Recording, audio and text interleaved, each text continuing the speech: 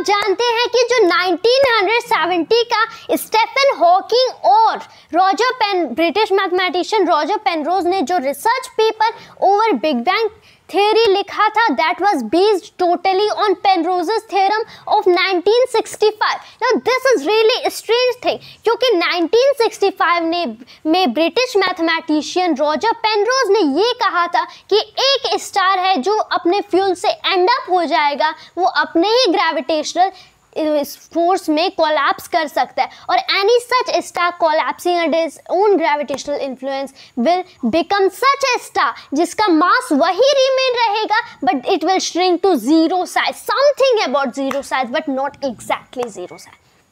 तो अगर हम इसे जीरो साइज बोलते हैं तो अब इस स्टार का लेंथ, ब्रेड्थ एंड हाइट भी जीरो हो जाएगा एंड वॉल्यूम भी जीरो हो जाएगा, जिसकी वजह से density equals mass by volume के फॉर्मूले से इस स्टार की अब डेंसिटी इनफाइनाइट हो जाएगी एंड उस स्टार के पास कर्वेचर ऑफ स्पेस टाइम भी इनफाइनाइट हो जाएगा. और फिर अब जब curvature of space time infinite होगा, इस रीजन से लाइट भी उस स्टार से एस्केप नहीं कर पाएगी, so the star will appear to be black to us although very small in comparison to original star, and this will become really a black hole. Such A star is said to be black hole. लेकिन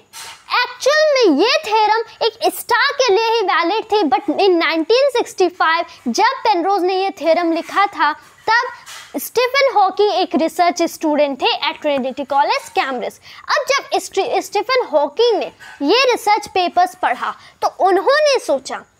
कि अगर Penrose के theorem ये कहते हैं कि किसी भी स्टार को एंड करना चाहिए एक सिंगुलैरिटी के साथ, एक स्पेस टाइम सिंगुलैरिटी के साथ, जहाँ पे curvature of space time infinite हो जाएगा और स्टार इनफाइनाइटली डेंस हो जाएगा, तब अगर हम लोग टाइम का डायरेक्शन रिवर्स कर दें, so the star should also begin with a singularity. And if Penrose's theorem are correct, तब हम ये भी कह सकते हैं, अगर मैं Penrose's theorem को directly यूनिवर्स पे लगा दूं, क्योंकि there was a tension between all the scientists कि क्या टाइम का बिगनिंग है या नहीं, was there a big bang or not. तो हॉकिंग ने सोचा कि अगर मैंने टाइम का direction in Penrose theorem reverse कर दिया, so the star should begin with a singularity. Alright, पहले तो स्टार कोलैप्स कर रहा था लेकिन अब ये एक्सपांड करेगा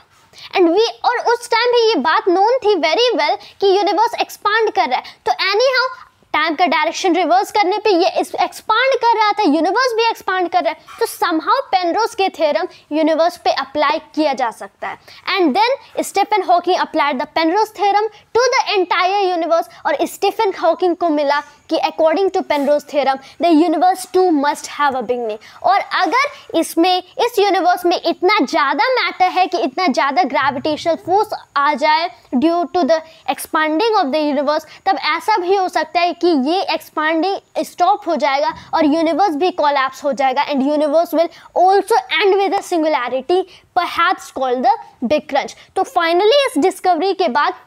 there was a joint paper in 1970 written by Roger Penrose and Stephen Hawking himself, which was the PhD thesis of Stephen Hawking. लेकिन बाद में स्टीफन हॉकिंग अपनी बुक्स में भी डिस्क्राइब करते हैं कि बाद में उन्होंने साइंटिस्ट को भी बहुत कन्विंस करने की कोशिश की कि शायद मेरी PhD थेसिस में मैं गलत था, यूनिवर्स के कोई भी सिंगुलैरिटी के साथ बिगनिंग या एंड नहीं है, time doesn't have a beginning और and with a singularity, but perhaps that was Hawkins PhD thesis. We do not really know whether what theory is correct, but this was just all about something kind of fact you may call about the Big Bang theory.